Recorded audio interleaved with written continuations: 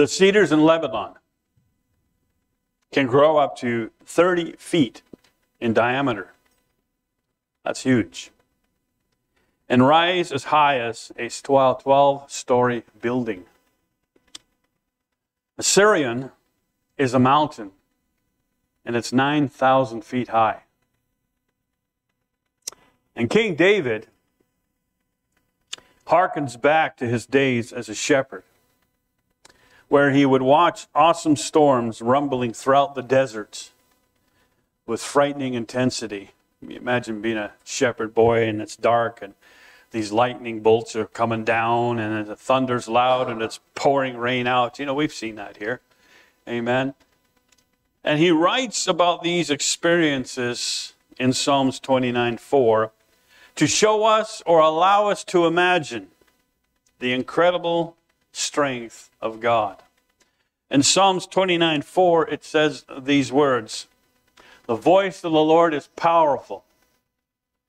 Remember that. The voice of the Lord is full of majesty. Amen. And then verse 5, it says these words, "The voice of the Lord breaks the cedars, yea, the Lord breaks the cedars of Lebanon." That's not the city Lebanon. That is those powerful trees that grow 30 feet in diameter and as high as a 12-foot building. The voice of the Lord destroys those. That's amazing. Those cedars of Lebanon. The 9,000-foot mountain is shaken by the voice of the Lord. In other words, God's voice is like a mighty earthquake that makes the plains and the mountains range shake and quiver. In Psalms 29:7, it says these words, "The voice of the Lord divides the flames of fire." Now, some of you are probably thinking, well, the voice of the Lord divides the flames of fire in hell, or divides the flames of the fire that we saw here. No. This is talking about lightning bolts. The forked, zigzag, incredible lightning bolts. Think about this. Think about a lightning bolt. Think about the incredible power of 40 million lightning bolts that strike the USA each year. In a fraction of a second, these lightning bolts discharge 100 million volts of electricity. 100 volts of electricity. 100 volts of electricity down on the earth. With 13,000 million horsepower in each lightning bolt of electricity. But a single utterance from the voice of the Lord is far more potent than all the lightning in the 1,800,000 thunderstorms that take place in any given moment around the planet. The voice of the Lord is stronger than any of what I've just said to you. That's how powerful the voice of the Lord is. And God spoke the world into existence. That's a powerful voice. Amen. In all the splendor of God's power, God's majesty, and God's voice, He doesn't hoard it all for Himself. He empowers those He created and who believe in Him and trust Him and have faith in Him. He empowers us with that same power. I've given you authority and dominion and power over every serpent, every scorpion, every snake, and every wily trick of the devil. You and I have a powerful voice when we would stand up and speak for the Lord. It is the voice of the Lord. It says that it breaks asunder the very disobedience of the heart, if I could say that. You can speak into people's lives so powerfully that it'll be with them the rest of their lives, what you spoke into their lives, because that's coming from the voice of the Lord and the power of His voice. It's there for eternity. It never leaves. Amen. Thank God that He gives us that. Because that's how we find peace when we panic. Amen? How many have ever panicked? I panicked once. I panic all the time. I panic when the restaurant gets busy and there's 30 orders up there and there's just me in the kitchen. But I only panic for a few seconds till I get it together. Amen. I just go, oh, okay, better get it together here. Amen. He gives us endurance when we're empty. He gives us courage when we're cowardly. In the power of God's voice over our lives, He can do all of this for us. But not only do we desperately need the strength of God when we are in funky moods. Nobody here ever gets in a funky mood, I know that. Or when tragedy strikes. But we also need His power to avoid doing what we know we shouldn't do. Paul says, I know what I do I should not do, but yet I go ahead and do it. What shall I say then? Shall sin have dominion over me? Shall I continue to sin? And he says, don't be stupid. Amen. Because the Lord of the voice begins to speak to him, and then after that he begins to tell us how to get out of that mindset. Amen. I want to talk about temptations. Did you know that temptations are with you every single day? Come on, say amen. You were tempted to hit that guy in front of you in the grocery store when his buggy's so full, and he's taking out his groceries like this.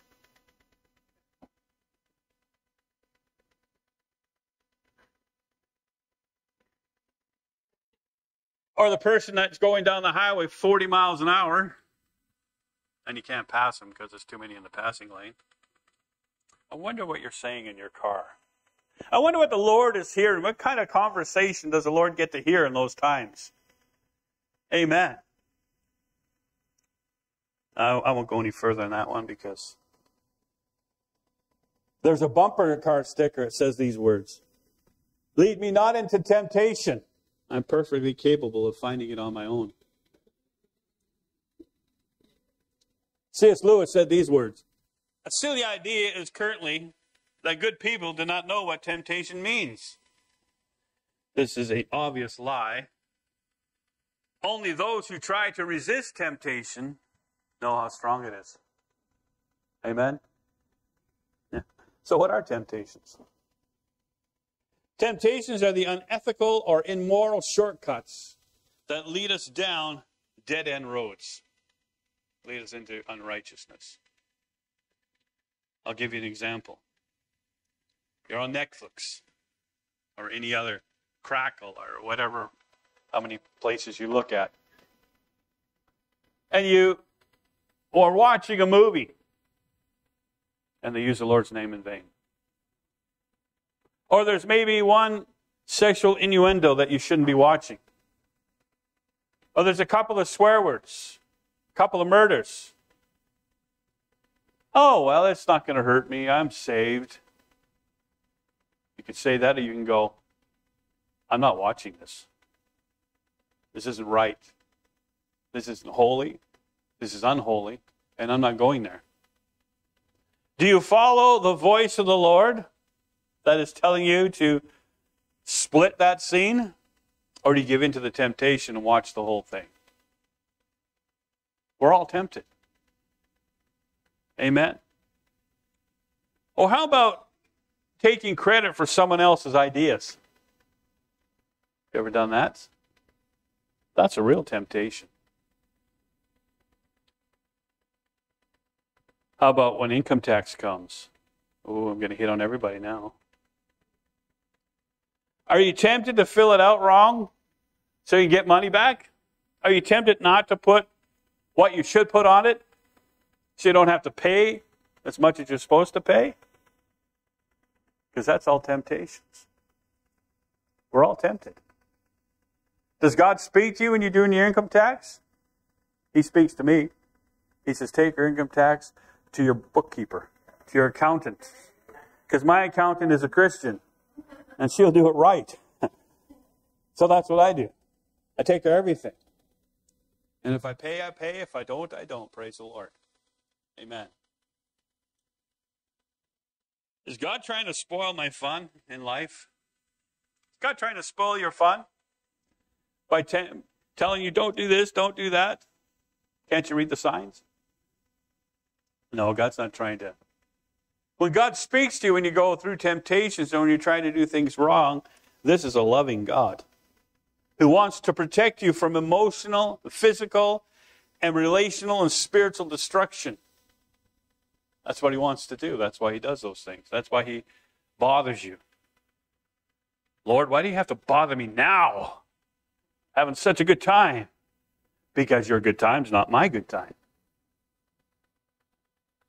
And that ultimately comes when we give in to temptations. Things begin to happen in our lives that we don't want it to happen. We slowly walk away from the Lord. We slowly let our minds and our heart and our spirit walk away from God and try to live as though we're still in His presence. What an awkward way to live. Amen. So how do we overcome? I don't know. There's a lot of ways to overcome these temptations and all these things. You have to realize the power of the voice of God when He speaks to you. You have to realize when God speaks to you that it's God. And how do you know that? Because the temptation that you are doing urges you so strongly to do, and the voice of God comes in, and now there's a fight between you and God. But you have to let the voice of God speak to you if you want to make heaven your home. Amen. You have to read your Bible every day. This here. That's a Bible. I got one on my phone too. King James. I like the King James. Amen. Read your Bible. Doesn't matter how long. Just read it. I didn't read too long this morning. I read the last chapter of Timothy, 2 Timothy, and I read the book of Titus. That was it. 15-minute read. But reading that, I got a lot of stuff in my mind and in my heart that God was speaking to me about. So it's not how long you read your Bible, it's are you reading your Bible? Amen. It's funny in these days, we'll spend more time on the internet or on our games or Facebook or YouTube in one day than we do all month with God. That should be the other way around. Amen. Hallelujah. And when you read your Bible every day, when you realize the power of the voice of God is speaking to you, when you do, you'll realize that it's not God's attitude towards you that needs to change, but your attitude towards God that needs to change. Amen. Well, I'm okay. I'm fine, I haven't felt the presence of God in like 3-4 months, but I'm fine. I'm doing okay, I have no idea what the voice of God is telling me because I don't hear it. And read the Bible, why do I have to do that? Amen. That's the same thing as being a child with a dad. I have a dad, but why do I need to talk to him? What's with that? The Lord Jesus Christ is your dad. He's your father, the Bible says. I know. So what do I need to talk to him for? What do I need to know what he wants me to do in life? Or why should I even care what he wants me to do in life? That's why you need to read your Bible. Find out what he wants with your life. Amen. Hallelujah. Amen. Begin to serve others. That'll help you too, to overcome temptations. Going out of your way to help other people. I was in the mall with my wife in Langley on Friday night. We had to go up to Langley for reasons, and I'm sitting at Tim Hortons, because I'm not a shopper and most men aren't. So she says, I'm going to look around. I said, well, I'll go to Tim Hortons and I'll sit there and have a coffee and a donut. I had 8 little donuts. Timmy's. I was bad. Lord, I'm sorry. Amen. But I'm sitting there, and they have these little chairs by a fireplace looking out the front door where people come in and out. And I was amazed. This is about serving others. This lady was on a walker thing, and she was going through this door and having a hard time going through the door. So as she was going through the door, this lady was walking in, turned around, and held the door for her. Just a little gesture of serving people. She didn't have to do that. But she did. She turned around and says, Lord, I'm amazed at that. You know why? Because 5 or 6 people just came in before her and didn't even notice it. It's an incredible thing when you can serve other people just in small manners like that. You're in a grocery store, you're in a lineup superstore, and you have half a buggy of groceries and somebody behind you, just 2 things. Can you serve that person? Of course you can. Hey, come on, go ahead of me. You only got a couple of things. That's serving people. That's taking your mind off of yourself and putting it on others. Amen?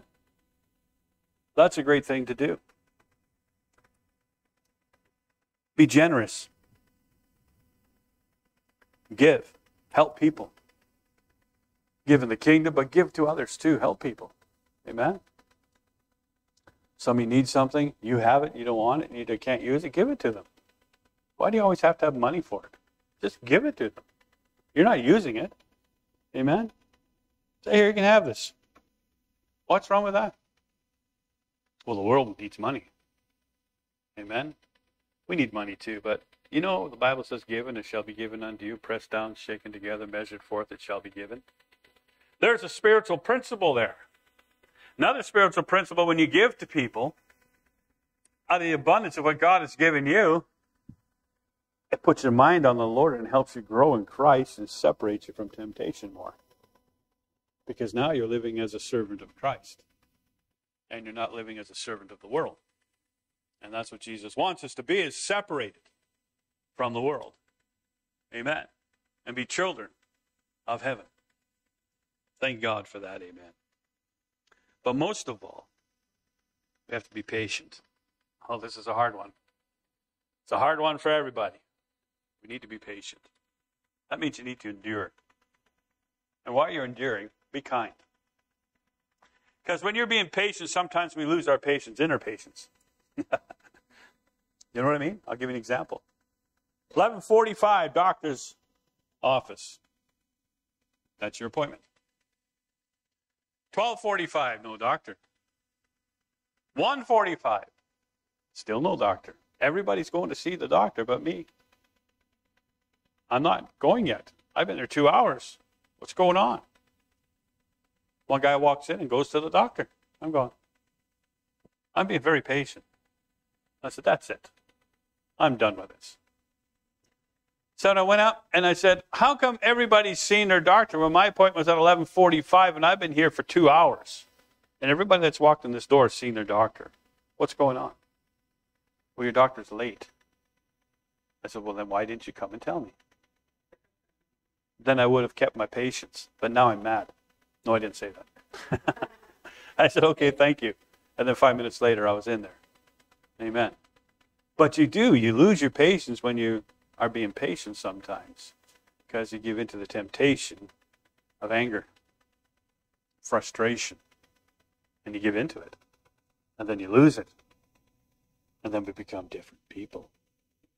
That's what you do. Amen. Hallelujah. But most of all, out of all of these,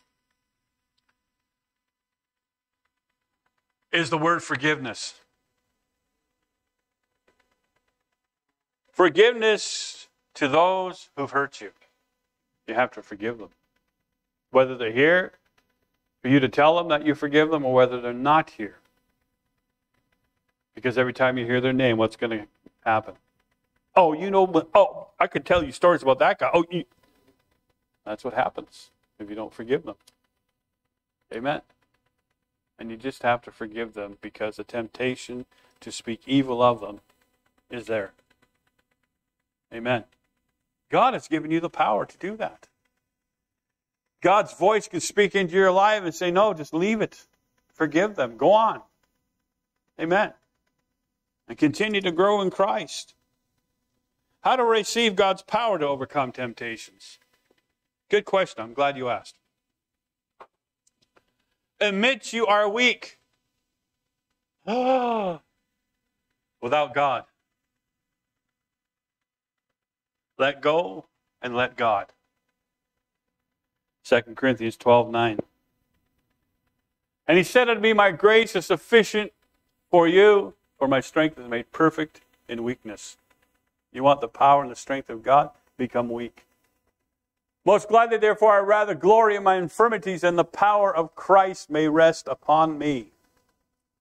You want the power of Christ to rest upon you? Let go and let God. Amen. And the power of Christ will begin to move in your situations. Amen. Because without God, we can't do anything. But with God, I can do all things through Christ Jesus who strengthens me daily. Amen. Secondly, you have to affirm God's power and presence in your life. You have to acknowledge it. Remind yourself that you follow an all-powerful God. So when situations come in your life, you don't go, what am I going to do? Just go, oh, I'll just pray, believe God, and see what happens. Be calm. Relax in the power of God. Because God can take care of anything. If he says, I can do all things through Christ Jesus who strengthens me daily, that's what he means. We can do all things through Christ Jesus because we're strengthened daily by God. In every circumstance, in every trial, in everything we do, everything we face, we're strengthened by the power of God. Because we speak, God speaks back, and then we listen, and then we do. Amen. What a great way to live. Amen. Thirdly, align yourself. Now let's take a look at Joshua 1:9. Have I not commanded thee? Be strong. Oh, and a good courage. Be not afraid, neither be thou dismayed, for the Lord thy God is with you wherever you go. You have to remember that wherever you are, wherever you go, every moment in life, every second in life, the power and the anointing of God is with you. You are never alone without God. You're never alone without him. He's always there. Amen? So it doesn't matter where you are, you can call out to him. You can speak to him. Sitting in a car, reading a book, waiting for your wife to finish shopping.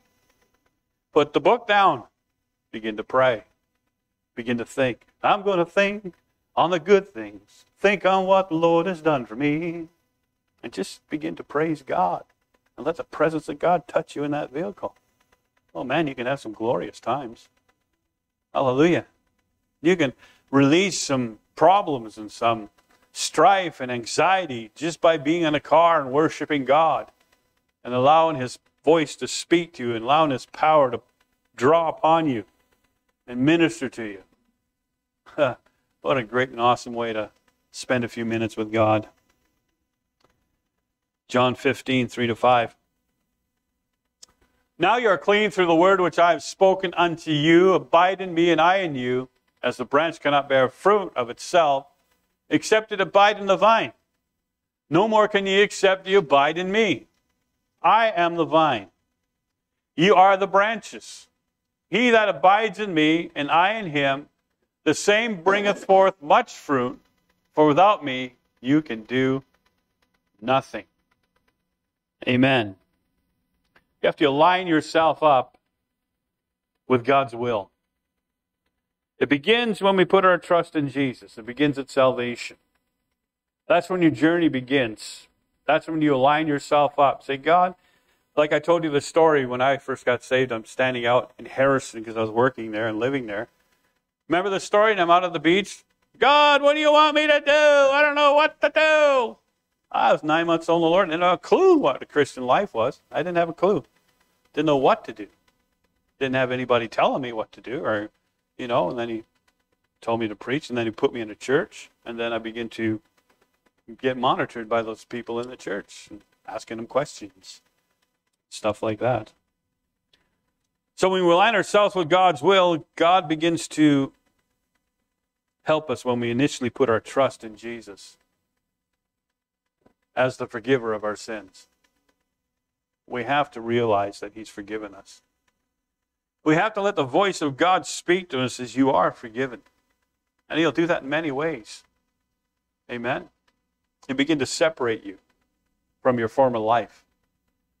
He'll begin to show you your former life wasn't all you thought it would be, and the life you have now is what He wants you to have. Does that not happen to all of us? Amen?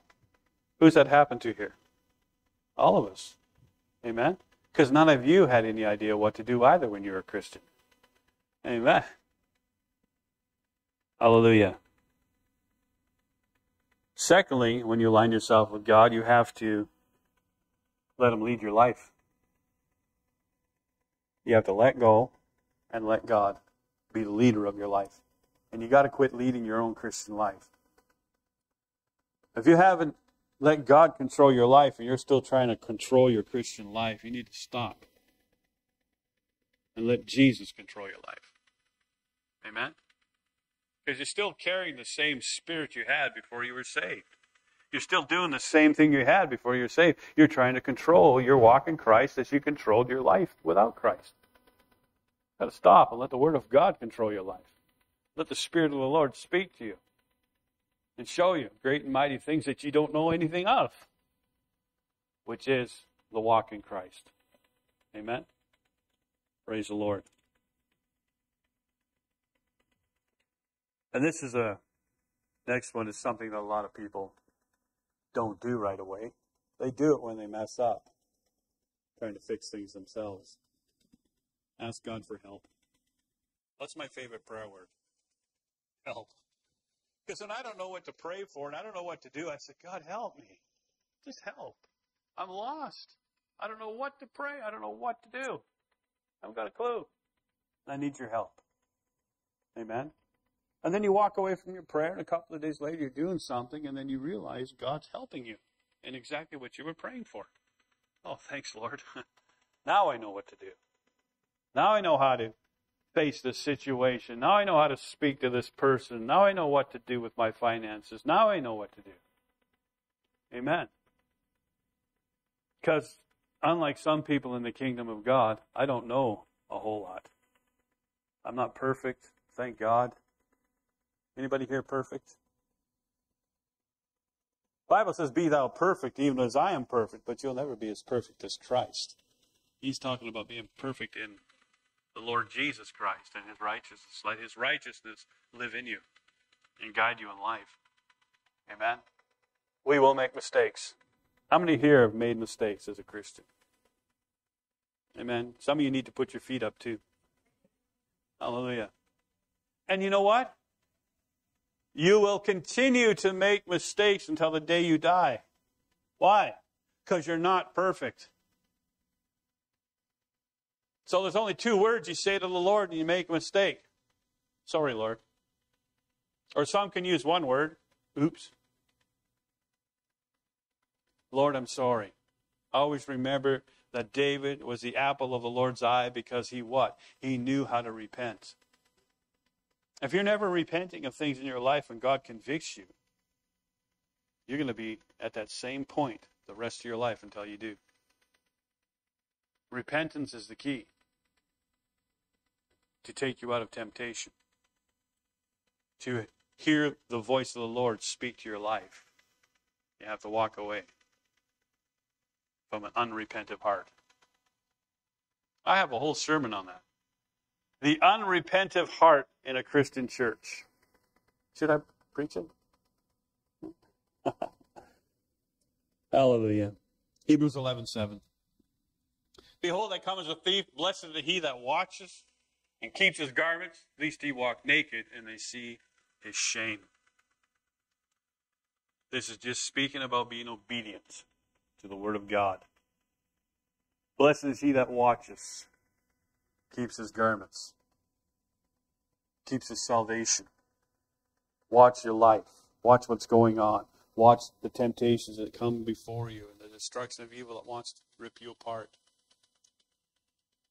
Satan's not done with you. Satan's not done with you. You're not dead yet. You're not in the presence of the Lord yet. So he'll always be there attacking you, trying to lead you into temptation, try to take you away from Christ, back into his kingdom. He's not done with you. That's why you have to watch. That means you have to have a prayer life. You have to learn how to pray. You have to learn how to temper your own condition in Christ and know who you are in Jesus. When the battle comes forward, he does raise a standard against the battle, but we have to know what that standard is, and that standard is the voice of the Lord telling you to get on your knees and pray and cry out to him for help. Amen? It's not, why me, Lord? What have I done you wrong? Woe is me. Like God's a big God in heaven going to punish you every time you do something wrong. God wants to lovingly forgive you and minister to you all the time. How do I know? Well, if you got a few days, I can tell you the story of my salvation till up to today. You might not come back to church, but, but you know that God has worked in my life and helped me. Amen. So let God's voice speak into your life. Let him speak to you. He's got a powerful voice. If he can shake the cedars of Lebanon and destroy them, if he can destroy a mountain that's 9,000 feet high, if he can bring lightning down from heaven with all those thunderbolts and all that electricity, and his voice is stronger than that, how strong can his voice be in your life?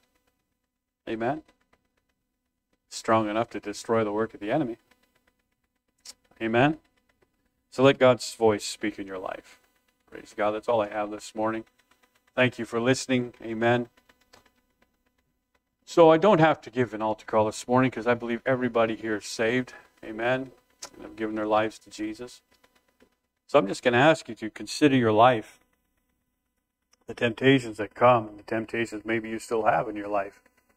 Let God's voice speak to you. So he can destroy those temptations. God, I don't want to do this anymore. God, I'm having a hard time overcoming this in my life. Speak to it. Deliver me from it. Help me. I don't know how many times I've said help me to the Lord in my life. I'm always saying that to the Lord. Amen. And let's let God take control of your life. Give him reign over your life. It's a wonderful way to live. It really is. It's supernatural. Because you're living in the presence of the Lord. In his presence is fullness of joy, and at his right hand are pledges forevermore. It's a great way to live.